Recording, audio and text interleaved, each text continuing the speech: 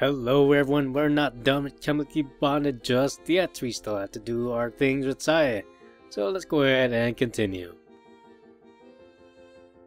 So you two really became friends, huh? Why wouldn't we? Like-minded individuals think alike. Don't tell me you're jealous. I wouldn't have invited you here if you weren't my friend. You invited me here because you told me you want to go birthday shopping for Kyoko. So? What's wrong with that? Her birthday is in April. So is mine. Do you have a problem with us, Aries? It's August. The early bird catches the worm, whatever that means. With a huff, Naomi goes back to playing with her phone, leaving me and SAE together in a blissful state of pure awkwardness. So, SAE, have you got any hobbies? If you're trying to hit on me, that's not going to work. I'm not trying to hit on you. Good. Of course I have hobbies. I just don't feel the need to tell you. I'm just trying to start a conversation. Start a conversation with somebody else. Looking towards Naomi, she's about to look at disgust as she lifts her eyes off her phone. Yeah, that's not going to happen. Try your luck somewhere else.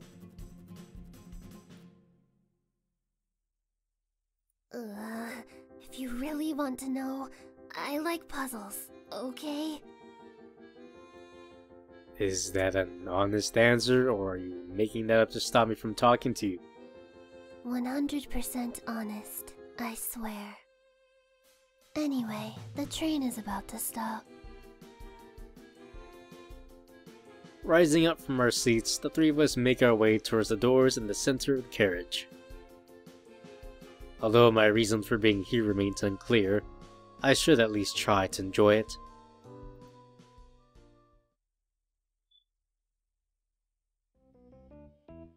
So, what are we gonna do? Standing in the midst of the city yet again, the three of us dawdle around aimlessly as passers-by skirt around us. Like statues without a clear direction, the longer we stand there, the more painful things continue to get. That's a really good question. You didn't have an idea? Normally, you're the one who thinks of these things, right? I'm not going to that fucking cafe again. I thought you liked it there. I do, but sometimes it's nice to go somewhere else, right? What about the arcade? You liked it there, right? That sounds like it could be mildly interesting. You want fries with that? I didn't know the arcade sold fries, but I am pretty hungry. They don't. She's joking. I know. I was joking too. Sarcasm is the word you're looking for. Shut up is the word I'm looking for. That's 2 words. Shut up. Fine, we'll go to the arcade. Be sure to win something though, alright? It's not like she'll let me leave if I don't.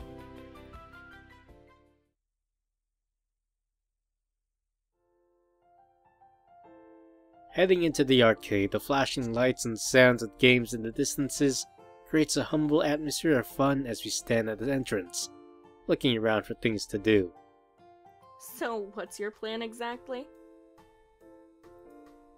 My plan? I think she wants you to win something for her. She said that on the train, right?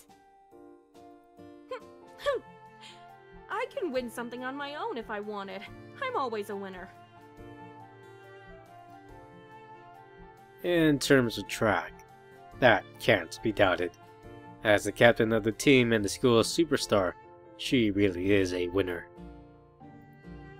But given the look on her face, it doesn't seem like she's too confident about making any gains today. You want a prize, right? I just want to make sure my money isn't wasted, okay? But you haven't spent anything. I don't care. She doesn't care. Thanks, Miss Obvious. With the two girls giving me piercing stares, we begin the round of nearby machines in an attempt to walk away with the prize. Something we're bound to have paid way too much for what these things are usually worth. You can't go on that one. It says prize every time. Isn't that what you wanted? A prize? If you have to rely on handouts, what sort of man are you? Says the one using my money to have fun. Look, here's a game that's more up your alley. Walking towards yet another machine, SAE points towards it with gusto as I take a moment to read the sign above it. Wheel of Fortune. Given that you're fortunate enough to spend your afternoon with two cute girls, surely you could test your luck with this. I don't exactly consider it fortunate. Looking at the machine, the reward for winning seems to be tickets. Spin the wheel and whatever it lands on is what you get. Simple enough. An array of numbers are spread around the wheel, each glowing brightly in the dim light. So, are you gonna give it a go? With the two girls now staring me down, almost jeering me to try it out, I succumb to their pressure and slip some coins inside the machine. In an instant, the lights continue to flash as a rhythmic tune plays. This machine seems to be compensating for something. I don't think that joke works in this situation. Still, I take hold of the wheel as the two girls continue staring on, almost as if they were genuinely interested in the outcome. Putting all my energy into the spin, Naomi huffs and looks quickly away as if disappointed in my attempt. Yet her eyes are quickly back up to the machine as it begins to slow down, bit by bit. SAE, as apathetic as she usually is, also seems slightly thrilled. In tune with the music, the wheel comes to a gentle stop. The three of us, all silent, look towards it in awe.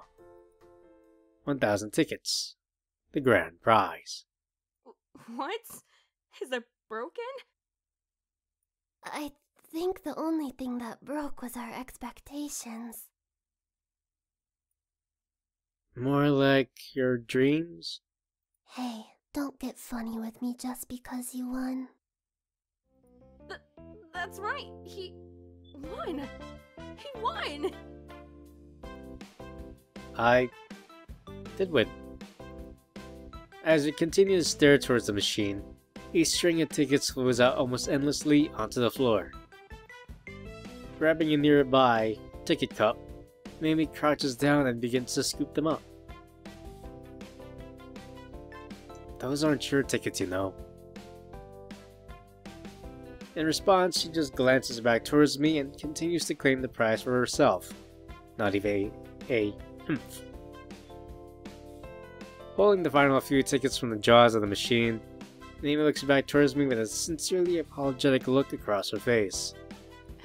Here. They are yours, after all. Stretching out her arm, Naomi passes the cup full of tickets. Our fingers brush against one another as I take them in my own hands. You know what? It's better if I earn something myself, isn't it? It's the same thing with track, after all.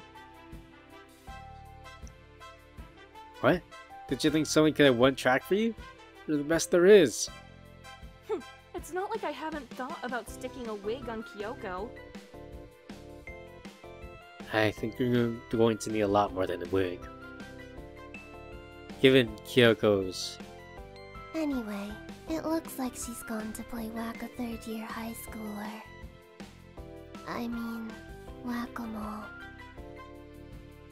Having left me and Saya together, all I can do is ponder over what to use these tickets for. It's not like I came here expecting a prize. Are you going to get something, or are you just going to stare at them? You know you aren't making this any easier. Actually, I won't go there. Standing by my side, Saya looks on with an unamused face, although for her that isn't unusual. Falling in my stride, we head for the nearby prize booth. An apathetic looking teen guards the counter. I bet he goes to our school. Well, mine and Naomi's. I can't comment Saya. Noticing at the items on offer, I quickly spot something interesting and converse with the guy behind the counter. Saya, having taken the apathetic role from the clerk, dolls behind me as I take hold of my prize. A victory tune of sorts plays in the back of my mind. So, what tacky prize did you get yourself? Myself? That's not who this prize is for. Huh? Passing my bag over to Saya, she quickly takes a peek inside before looking back at me with an expression glued between confused and flustered. This is for me? You said you liked puzzles, right? It's a jigsaw.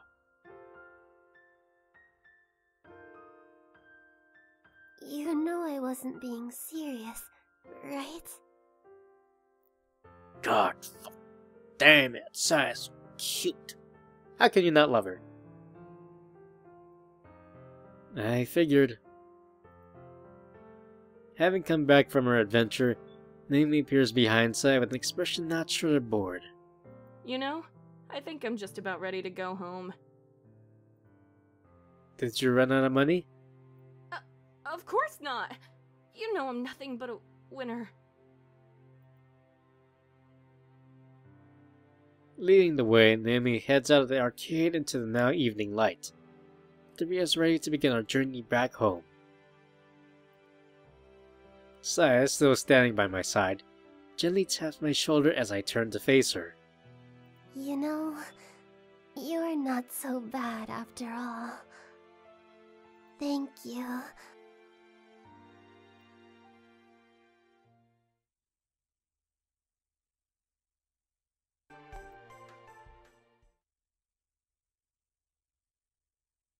Wow, the graphics on this game sure are amazing. You paid how much for this? You don't have to be sarcastic, you know. I like this game. Sarcasm? I'm a gamer girl. Everything I say is 100% serious. Did you model your character on me? Yeah. Why? I think it's cute. What a creep. I thought it'd be romantic. You can tell that to the judge. I don't think that excuse will hold up in court. You're getting a restraining order? I look down from the screen to face the girl sitting at my desk. Standing behind her, her head turns to face mine. I can't be your girlfriend if I filed one against you. No, you're going straight to prison. I'm sure you can get by if I help you smuggle in narcotics, right? I'll visit you once a week. Once a week. This is how it all started. From seeing each other on a weekly basis to slowly getting this close over time. It's not the type of relationship you'd think it would work out. But here we are. Sai, the girl I fell in love with. Are you getting lost in thought again? I thought I told you people found that annoying. There's nothing wrong with being a little philosophical. But you're an idiot. Anyway, I need some help with beating this level. What happened to being a gamer girl? She puts the controller down on the desk. Taking a break? Well, it's just... I came here with you, didn't I? This is spending time together, isn't it? I wrap my arm around her shoulders in an attempt to get my feelings across. If it weren't for her, I don't know where I'd be right now. Kyoko, Naomi. Spending time with them, I realized that I needed to find someone for myself too. Someone to fight for. Someone to be there for. Who said you could touch me? At least that's how it's supposed to go. As it stands, Sae could fend out the world on her own. Yet she accepted my feelings. I pick the controller up from the desk and restart the level as she watches on with her curious eyes. I didn't realize you had haplophobia. Take the thesaurus out of your ass and just play the level for me. I jump around on the screen a few times out of habit, before progressing on with the level. Sae, in her own virtual kingdom, taking on the world as she pleases. It's not too dissimilar to reality. She's always seemed a little disconnected from everyone else, but that's what I like about her. That's what I love about her. I continue playing the level, progressing past enemies one by one as I make my way through a mystical looking world. It really is a nice game. You really had a hard time with this? This is easy. She pouts and gives me another humph. Basically a soda drinking, chip eating version of Naomi. I'm not sure how Naomi herself would feel about that comparison. If you're really that confident, why don't you just propose to me already? It's a bit early for that, isn't it? Would you even take that question seriously? It's not like I haven't thought about our future together. But right now, I think it's best we enjoy being young. Of course I would. I'd say no, obviously. You're not trying hard enough to convince me. I tie my grip on the controller. Now I'll show you hard. Maybe I should file that restraining order if you're going to use lewd language like that. Despite her words, I step up the ante with Sae's virtual world. Her tiny avatar on screen continues to smite all sorts of foes under my command. I'm really getting into this. There. Done. It took a while, but the words on the screen clearly read level complete. It's an achievement we can share together. You know, I was joking about not being able to beat the level. You're still in the tutorial. Huh? Sae giggles at what I can only presume is the bewildered look on my face. That's what it feels like. This was really the tutorial? Despite calling it easy earlier, the latter parts of the stage were somewhat difficult. Just how hard does this game get? You'll just have to find that out for yourself. Alright, I will. I continue on with the game, loading up the next level. This process continues as each level goes by one. We would take turns passing the controller back and forth as our fingers brush against one another. It's surprisingly sensual for what really is an everyday activity, for the gamer girl at least. Yet, it's this everyday which I cherish.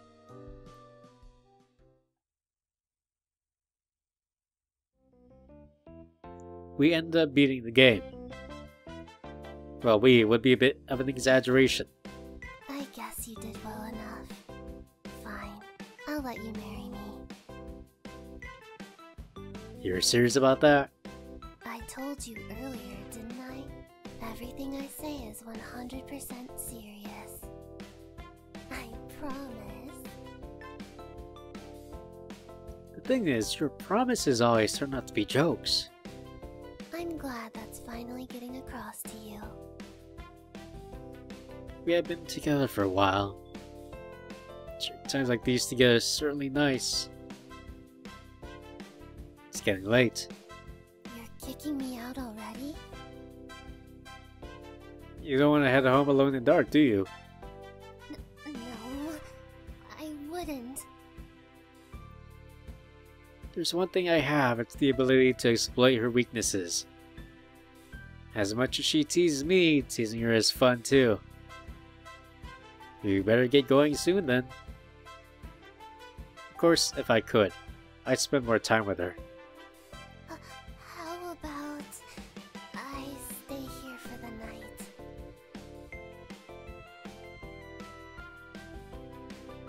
What? What? How do you expect that to work? Are you really ready to share a bed with me? Ew, no. You have a sleeping bag, right?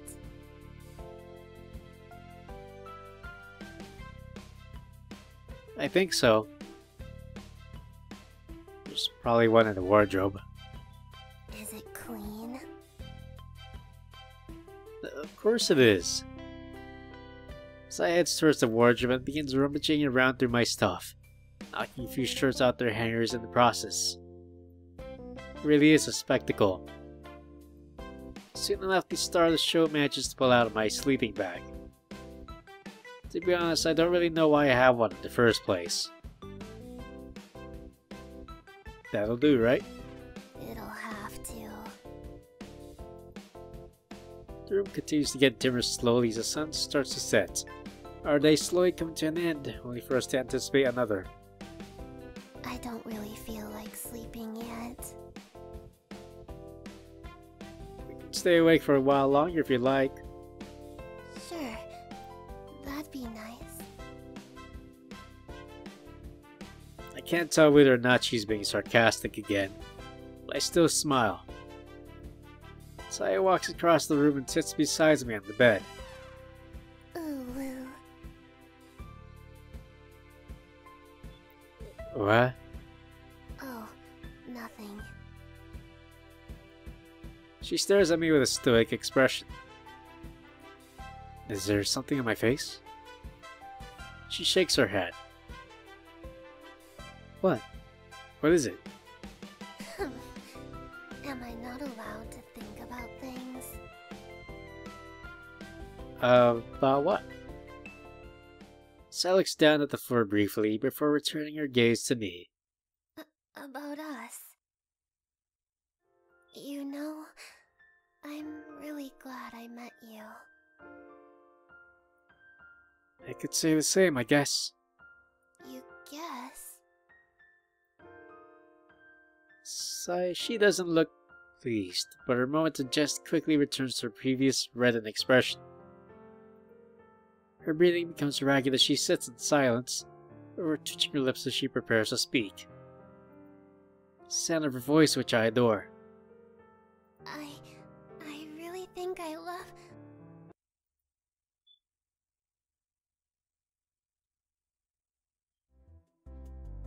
I love you too. What? The world around me suddenly shifts as I rub my aching eyes. I was asleep? Where am I? You're on a train, I think. Oh. That's right, we're on the way to the cafe. I'm sure that place is raking in the cash, considering how often we go there. It's like those games which keep having to reuse the same location to save on development costs. Like the one we played in that dream. I really had to tell her how I feel. The train begins to slow as we approach our stop, the city once again. The two girls stand up, leaving me to stumble behind them as I still recover from the events of that dream. It felt so real. Maybe that's why it hurts. I followed behind them as we get off the train.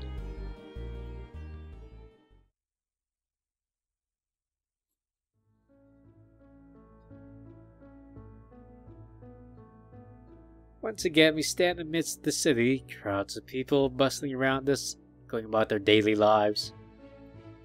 It's a familiar scene. It's where we first met. I need to go somewhere. I'll be back shortly. That's certainly convenient. I think she needs to use the restroom. I think we've been over this before. If I were her, I would have waited until we got to the cafe. But now that she's gone, Sam and I can spend more time together. We really haven't known each other for long, but spending time with her really is enjoyable. Time is a valuable thing. I don't think I can keep these feelings inside any longer, but in the end it doesn't even matter. It's something I want to do. Now probably isn't the best time if it all goes wrong. That said, you only regret the things you don't do. SAE, I really need to ask you something. What is it? My birthday isn't for another week, and I don't really want any more puzzle. Will you go out with me?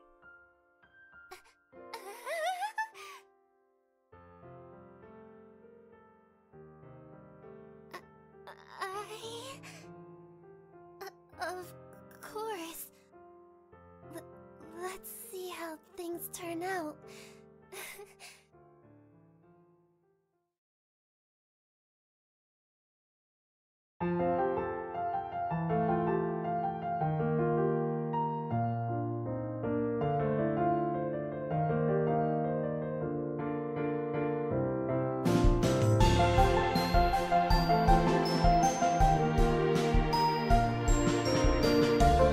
I thought you were here to join the science.